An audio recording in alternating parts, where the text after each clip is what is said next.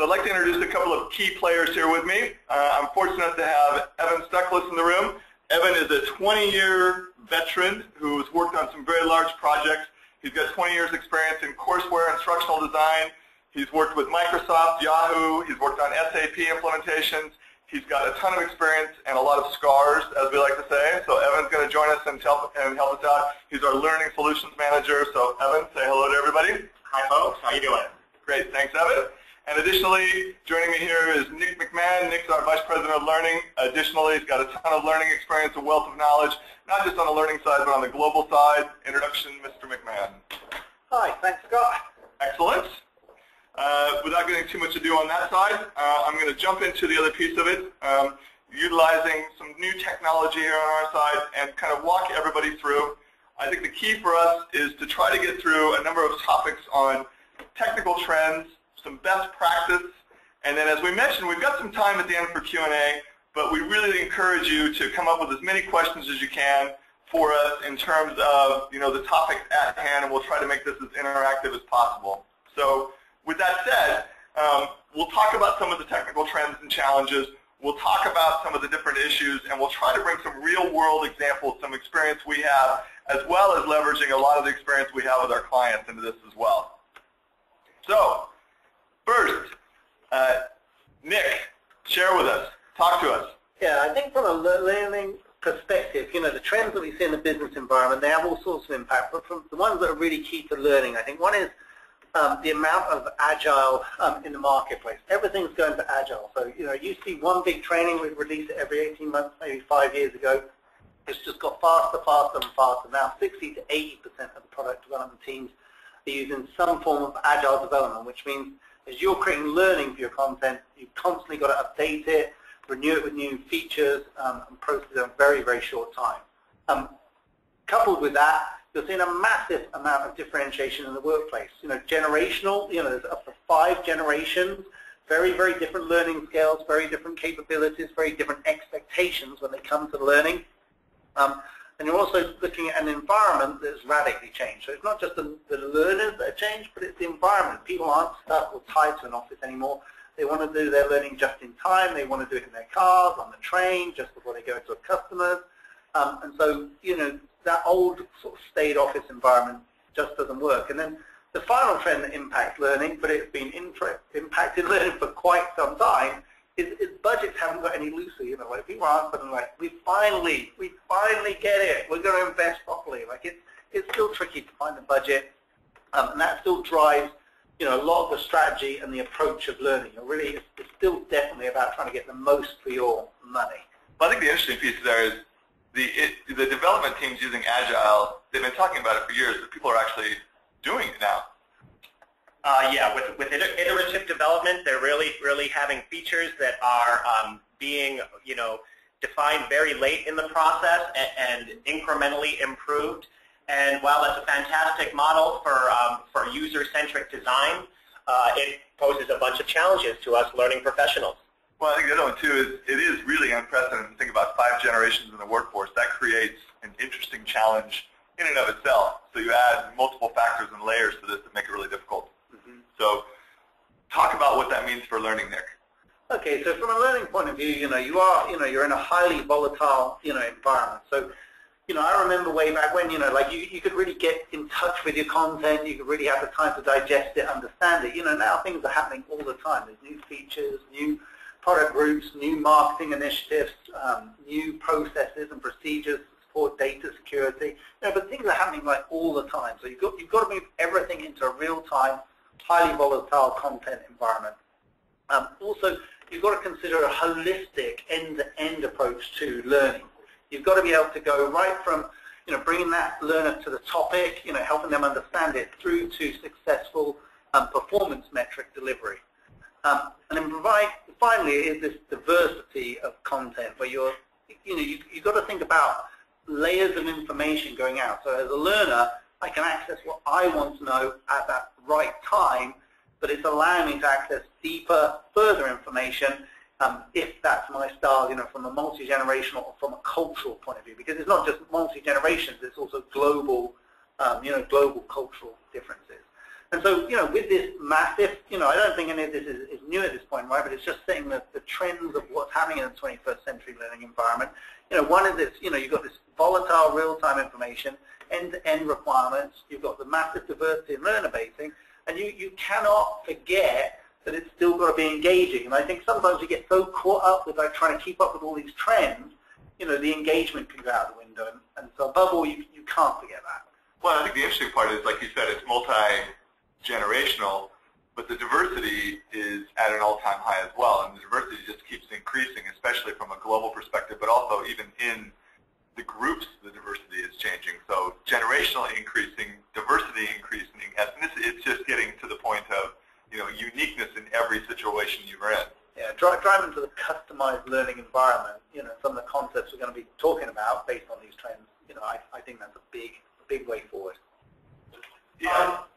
So one of the ways that I have found a lot of success about thinking about and predicting, designing for, and evaluating training in a holistic, entire way is really I've looked at Dr. William Thalheimer came up with a model called the Learning Landscape Model.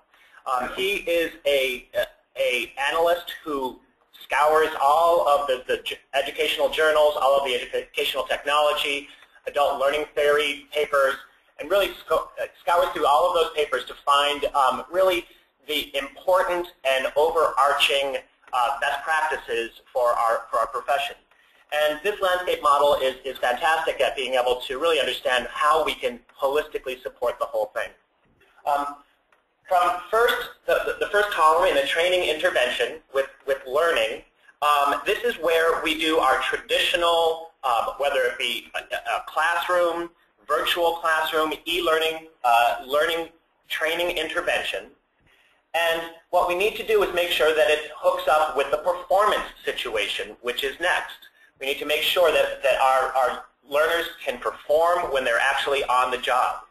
And then finally, we need to look at the results, both from an organization and also from an individual. What are those outcomes how did we improve those outcomes as a result of our training efforts? But we also have to realize that there's more to just learning and linking to on-the-job performance. Really what we need to do is when people are back at their desks, when they're working with the application or they're in the field working with a new system, they need to be able to remember what that content was. So we need to provide them mechanisms to remember.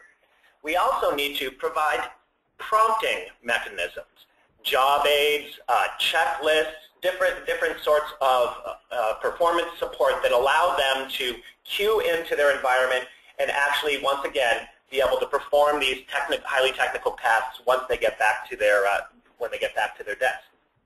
And one of the other pieces that we really need to also include when we think about our whole learning landscape, our model, is on-the-job, just-in-time learning.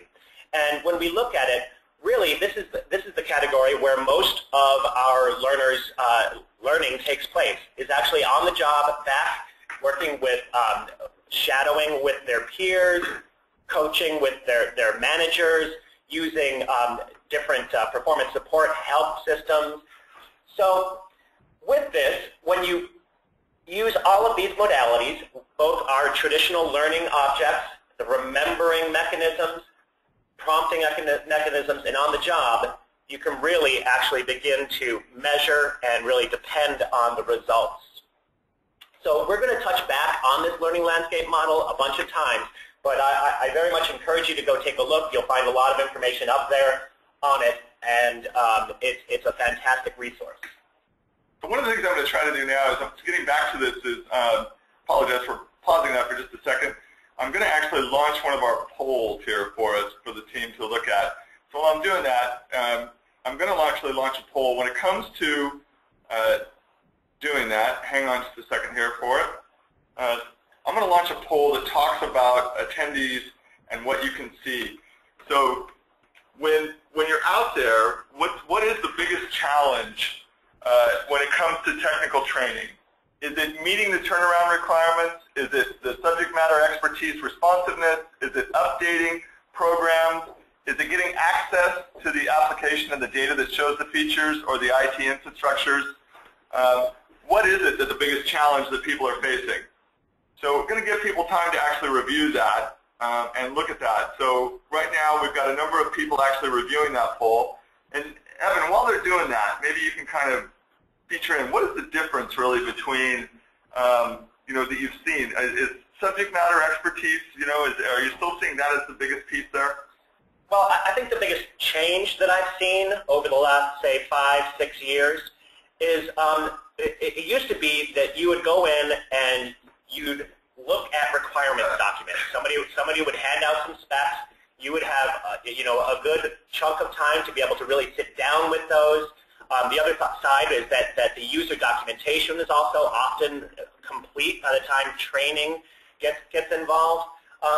But now, with iterative development, agile systems, I found that you just don't have that. That the specifications are really being built almost on the fly, and the technical writers who you depend on to provide those are often just at the same spot as you, trying to learn the new systems and learn the new features. Well, it's interesting. So if we look at the poll here, I gave everybody a pretty good time on that. Let me share the results of the poll there for everybody to see. So from a standpoint of who was on the poll, not surprisingly, subject matter expertise responsive was number one.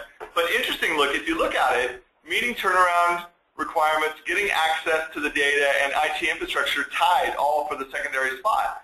So it's kind of interesting. It's a bit of a shift. Historically, subject matter expertise, was probably the number one spot from responsiveness. But it started to pancake out a little bit across the board. So we're getting pulled in all kinds of directions here. It's not horribly. Go ahead, Evan. If I can speak to one thing, and I see that getting access to the app with the appropriate data, that is always a challenge, and it's increasingly becoming so. So we'll go ahead and take a look later on about some strategies to be able to get in the game a little bit earlier with that. Well, let's switch gears a little bit. Let's talk about some of the best practices based on some of that data and some of the supporting performances on some of that. So, talk about rapid development tools. And I know we're flying through some of that, but building on some of that, I think most everybody on the call is going to be familiar with the tool sets. But talk about what's going on out there, Evan, from a tool perspective. Sure thing. Again, perhaps 5-10 years ago, there was a definite waterfall development cycle where instructional designers would create a storyboard, they'd create a script, and then they would hand it off to courseware developers to do their magic and provide the interactivity. With this increased speed, I think that there's increased responsibility on the part of instructional designers to use rapid development tools to be able to create content themselves. This is a big shift. It really makes our instructional designers need to think graphically. They become interaction designers. They also are working with the traditional chunking of content and making sure that things are well written and well constructed. But the nice thing about these rapid development tools is that you can really get into some fast, quick learning module development that can, just in time, really be able to get out that information quickly and be able to respond to the changing features or the changing engineering specs. Yeah, one thing I'd add on this too is this is an area that's changed a lot. So I think even in the last 6 months or so, there's an awful lot of development dollars going into these applications and products.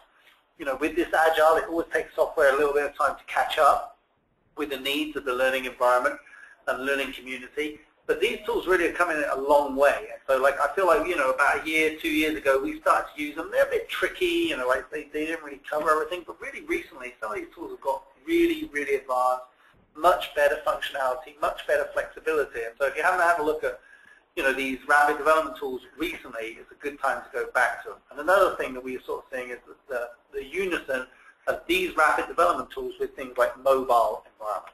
For sure, yeah, especially with the introduction of mobile, but the adoption rate's cleaned up, and then mobile, everybody keeps talking about, but now, it's almost like Agile. It's become a reality and an inevitability for everyone as well. Well, let's add another best practice to this with using our, I used to say international, but I think that, we'll use our Scrum rugby analogy here.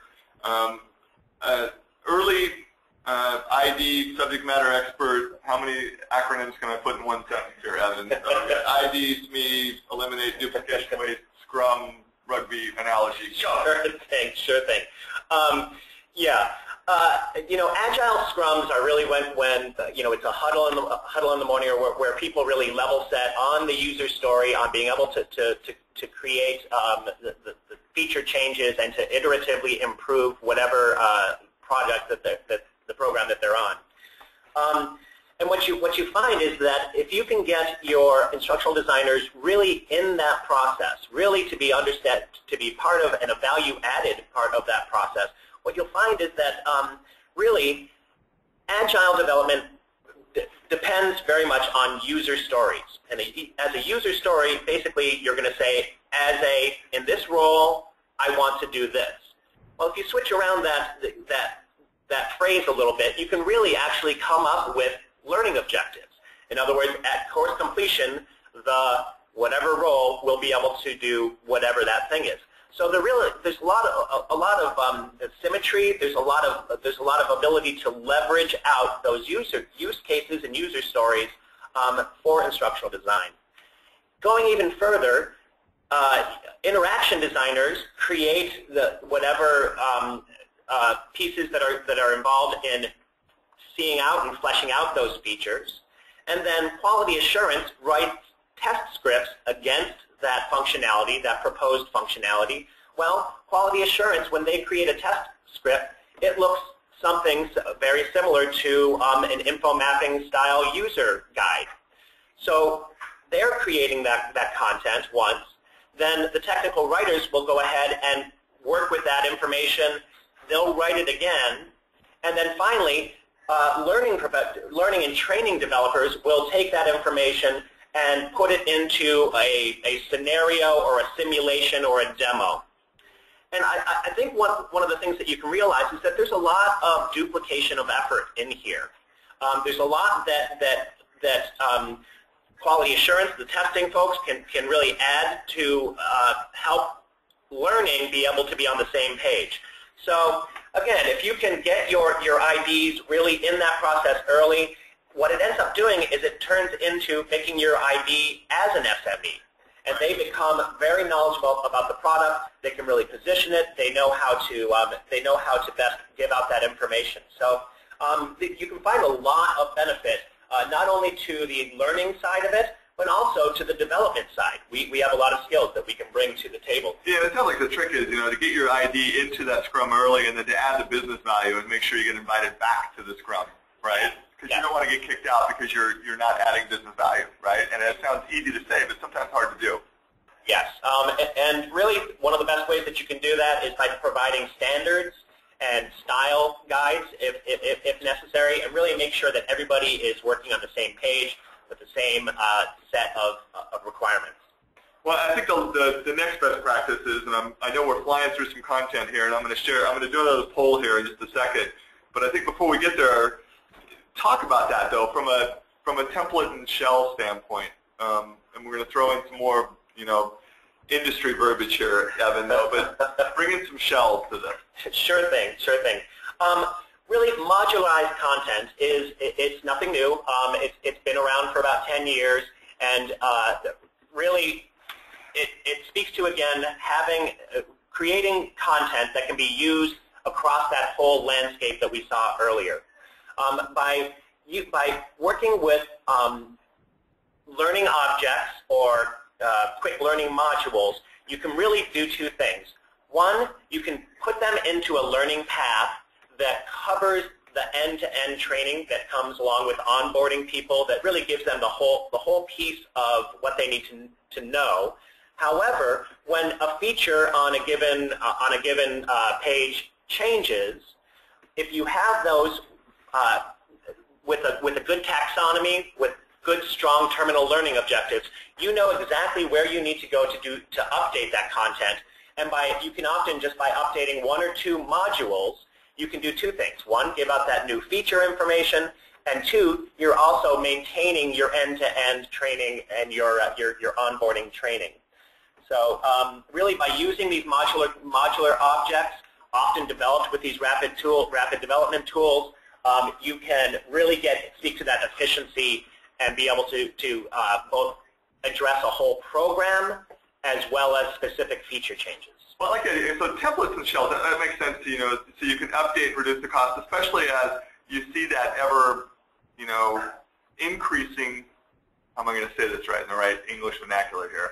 So the rate of change is happening at a faster and faster rate, right? Yes. And the content is changing faster and faster, and the product releases are changing, and the rate of change on those releases is happening at a quicker rate.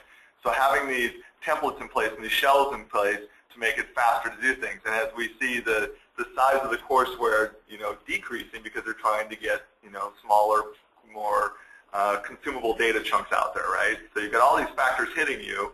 So the importance of templates and shells now is even becoming more important, right?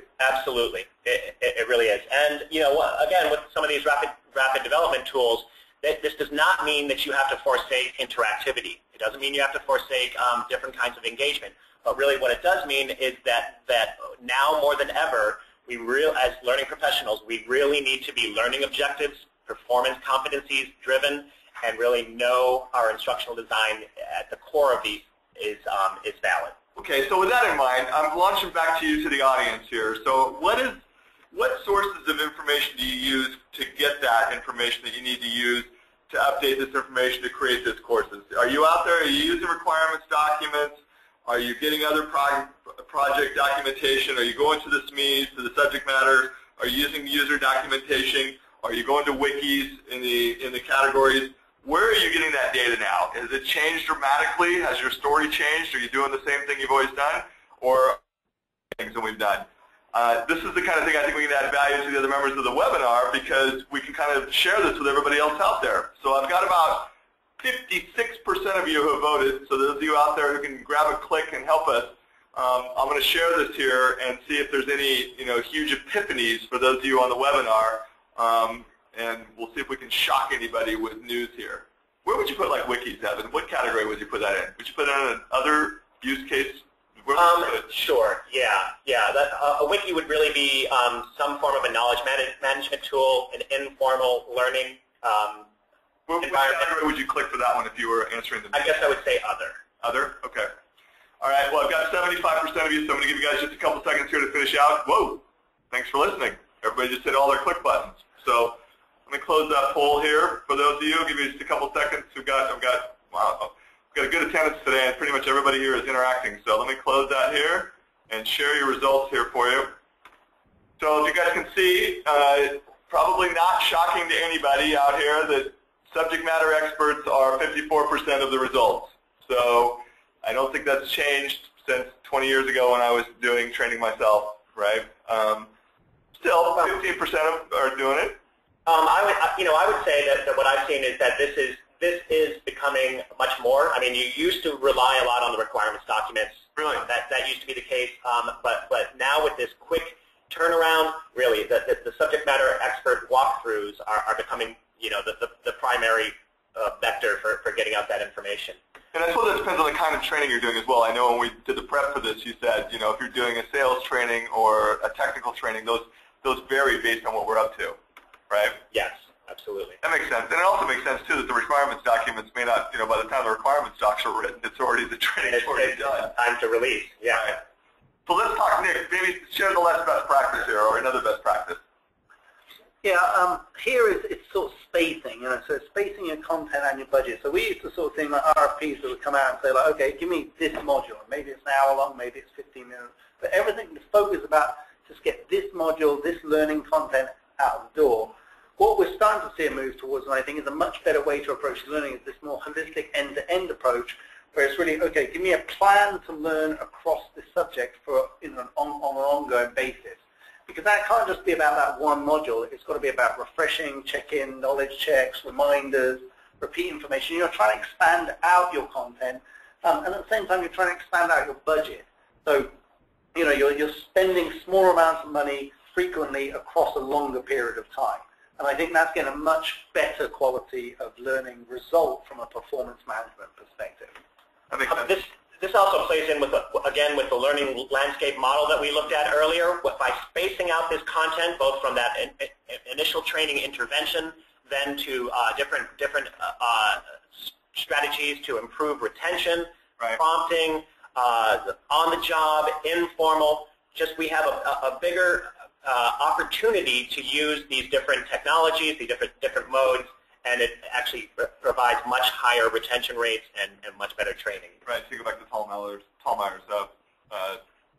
the landscape model. Landscape model. Thank you.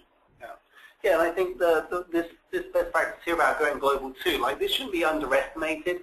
We see 100% or greater cost differential between people that have effectively planned to take their learning global and people that haven't. The cultural diversity, within organizations is doing nothing but increasing. So as you're developing out this content, you've got to bear in mind this global audience. Otherwise, you go to do the local part of it, and it's extremely expensive. So right, all of that agility, all of that spacing effect, that we've been talking about, all of that planning grinds to a halt because suddenly you get the cost back for translating it, and it's way too expensive. So now I'm like, whoa, I'm only going to do that once, every 3 months. I'm only going to do that once every 6 months.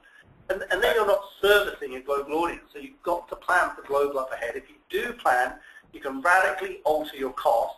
You can, using things like the tools, the translation memory tools that are available, using effective planning and asset control, you can make it much more feasible to extend that agility, to extend that spacing, ongoing commitment to learning through the languages part of the global part of your learning as well. So it's almost like what Evan was talking about, getting the idea into the Scrum early, kind of get that global thought process early into the process, and it saves you immense amounts in the back end and makes it so you can do the translation when you get to that point. Yeah, absolutely. It's like $10 invested up front in your learning, whether it's global or getting them in the Scrum early, is going to return, in terms of saving and the ability to deliver more content cost effectively, like $1,000 up the back end. Like and just significant. And a touch point, I think, the translation memory, just in a nutshell, what is that?